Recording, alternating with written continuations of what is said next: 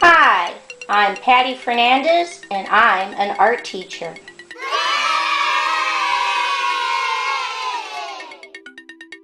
Visit my website at pattyfernandezartist.com. Okay, let's draw.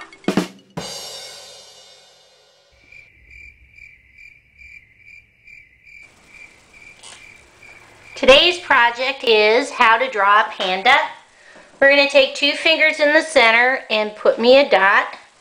And from that dot going to the left, we're going to draw a slightly wavy line down. Go back to the dot, we're going to draw another wavy line down on the right. I come back to the left and I'm going to draw a wavy line up, over, connect on the left. I'm going to come back and draw a wavy line up, over, connect on the right. I come back to the left and I'm going to continue my wavy line, keep going, bring it up and connect. Now I come about midpoint on the left and I draw a wavy line down off the page. I come on the right, draw a wavy line down off the page. In the center I put a dot and I draw a wavy line out off the page, go back to the dot, wavy line out off the page.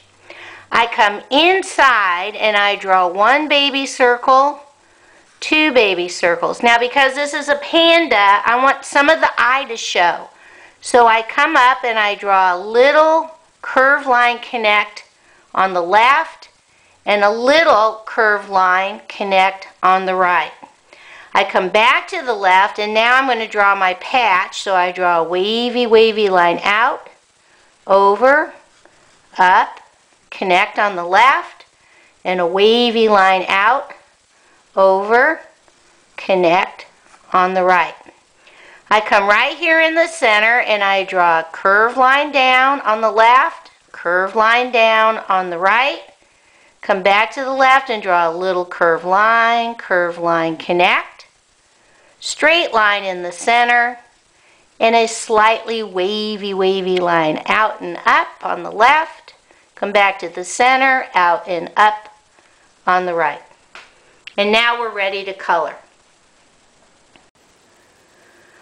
Okay, because this is a panda and he's only black and white, you want him to look furry, so you're going to use your crayon to fill in the big parts black. This will be black. His shoulders are black. His little nose is black. And the patch around his eye is going to be black. But I'm going to use a skinnier black crayon and show you the eye. You're going to color this section black and leave that little sliver white because it's going to make a difference when we end up looking at the panda all colored in. When you're using black and white, you have to be really conscious of what is white and what is black. Okay, let's see what he looks like all colored in. Here's my panda all colored in. As you can see, those little white crescent shapes are very important so that you can delineate and see what his eye really looks like. You can cut him out, put him on a piece of green paper like bamboo, and he's ready to go. Okay, bye-bye.